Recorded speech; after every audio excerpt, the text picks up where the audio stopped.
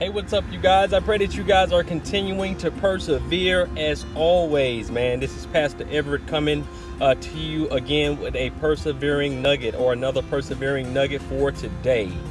Our persevering nugget for today is your hurt is real. Okay, your hurt is real, and I want you to understand, whomever looks at the video, that I understand that your hurt is real, and that we as people of God, we do go through, we do deal with situations, we do deal with challenges, and I don't want anyone to downplay your hurt, whether it's mentally, spiritually, emotionally. Your hurt is valid, and people go through a lot of different things.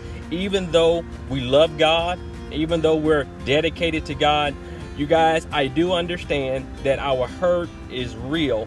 And just because Jesus he is a healer, he is a deliverer, and I get that and I understand that, and oftentimes that's valuable and that is important.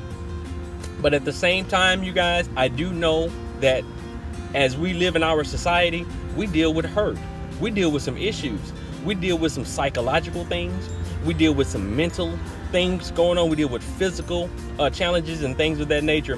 But I want you to understand that Jesus understands, and he can heal, set free, and you can be liberated. I'm going to read a passage of scripture that I read this morning, you guys. It says in Matthew 8:3, it says, Jesus reached out and touched him. He said, and I am willing, he said, be healed. He told the man to be healed, and instantly the leprosy disappeared. Jesus healed this man of his physical ailment. But then after that, he told him to do something. He gave him some instructions. And you see, you guys, our healing is there, but we have to also listen to the instruction. Listen to the direction, because he will heal you, but at the same time, he will also ordain some people to help you walk through your process, to help you walk through your challenge. And so you have to be a good listener to what Jesus says, so you can experience the full revelation of your healing.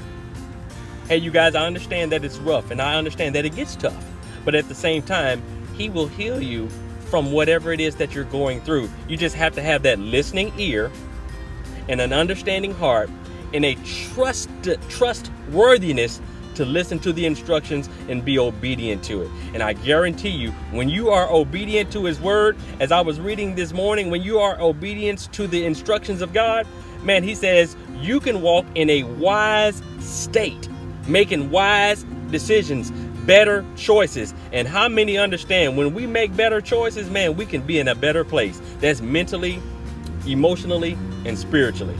I challenge you to do that today, you guys. I understand that your hurt is real, but the healing is real also. You guys be blessed and enjoy your day, man. As always, keep persevering, because great things happen when you do. I'll talk to you soon. Peace in Jesus always.